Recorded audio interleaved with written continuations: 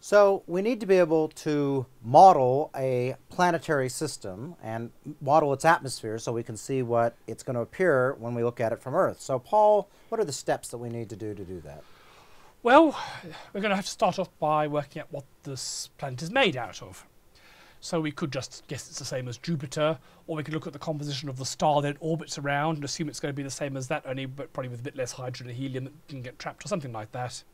And we can change that around, but obviously start with what a planet looks like in our solar system and change it accordingly. Right? Yes. So we have any freedom we want to do. We know very accurately what Jupiter is made of because the Galileo's dropped a probe into it and actually measured it in situ. So right. These things will be a bit different, but probably not too different. So that's a bit fairly easy, at least until we get some hideous surprise.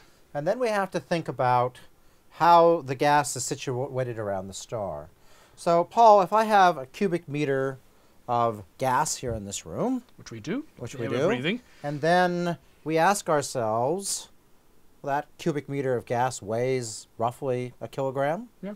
Why doesn't it fall to the ground like if I was holding a ball and I dropped that? Yeah, so here's something else that weighs a kilogram. Yeah, so that's a kilogram. That, when I drop, falls. And the gas in this room weighs the same amount. Doesn't.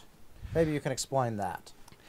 Yeah, because, I mean, air weighs a lot, so why isn't it falling down? Well, there must be, as there's a downward gravitational force of the gas, there must be some equal opposite force upwards to keep it balanced and stop it falling down. Now, we have air pressure. There's air pressure at the bottom, and there's air pressure at the sides and air pressure at the top. You might think they would all cancel out. But if it did cancel out, it would fall to the bottom. Right, because gravity would pull it down. Yeah, so there has to be more pressure at the bottom of this cube than at the top.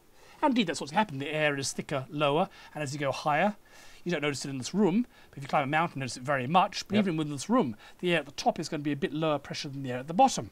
And so it's high pressure air at the bottom, gives more upward force than the downward force at the top, and that's what keeps this air from falling to the ground. Okay. And so exactly the same thing happens in a planet. So let's say we take this planet and let's do an imaginary sphere. Now the sphere is being sucked by gravity towards the middle, so why doesn't it fall down? Presumably because the pressure here is able to balance out, the pressure gradient's able to balance out the gravity. Right, so that gives us the first equation. I'll put it in words here. So basically, for each shell, there must be more pressure on the inside out than there is on the outside in. Yep. And the difference between those two gives you the gravitational pull on this, which will be the mass times whatever the gravity is there. And so this is, we're assuming the star or the planet is in equilibrium. It's not, getting bigger or smaller or vibrating. Yeah, we assume it's just sitting there. Right, so that means we can make sure that those things are equal to each other. So this is the first equation for planet structure, and it's also used for studying the structure of stars and other things like that. Yep. So that's one thing, and that's going to be helpful because it tells us what the density and the pressure must be at each level. Okay. Next thing would be look at heat. In this case, the heat is presumably leaking out. So you've got all the heat from when it first formed, and that's being radiated away from the surface.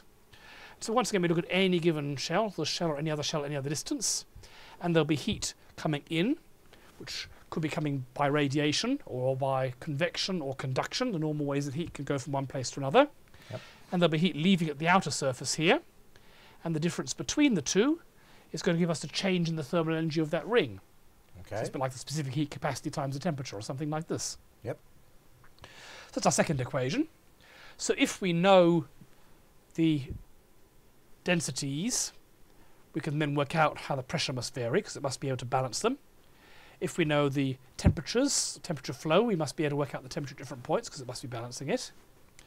Then we need the chemistry. So at any given level, we'll know the temperature and the pressure, and we can work out what chemical reactions happen. So we do all the normal rate equations, how your hydrogen forms of this and forms of that, and balance them all out, get them in equilibrium, and you get sort of plots like this. And so basically different chemical compounds can only exist at certain temperatures and densities is what it comes down to. And this diagram sort of tells you the temperature, at least, of where these things can for one particular pressure. Yeah. So, for example, you're not getting water, H2O, when it's too low because it's all frozen. This is only the stuff that's in the gas form. So then it boils up here. Then you get methane, ammonia. You get things like titanium dioxide, vanadium oxide, which come in when you get vanadium oxide. Now, there's something you're not going to find around Earth very easily.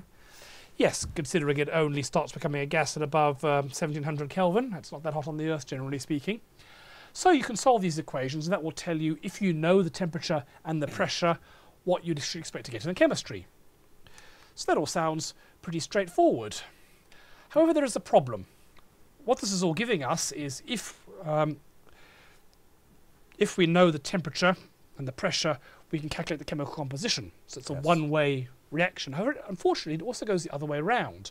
It turns out that the composition also affects the temperature. Presumably because we saw that things like methane blocks lots of light coming out, and so it will sort of control how much heat can travel through the star, for example. That's right.